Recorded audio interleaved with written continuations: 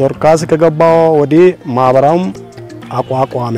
After Dorcas came, we were organized in an association. We were drawn from 24 households. Previously, we used to grow only maize and herd cattle.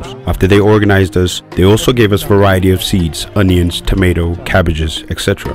Here, most people are poor. Though we had our own land, we did not make use of it. It was only after we took the training that our lives really improved. We took the training about the seed. They taught us how to care for the seedling. They took us to the farm and provided us hands-on training. They showed us how to cultivate our land, so we put into practice what they taught us.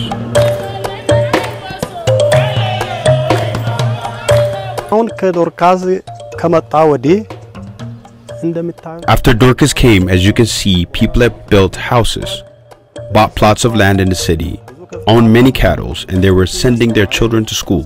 There's a lot of change. For instance, I myself have bought a house in Huresa city. I sent my children to school. I built a house here. Now we eat variety of food, beetroot, tomato, cabbage. In the past, we used to eat only maize with milk throughout the year. Thank God, this is my farm.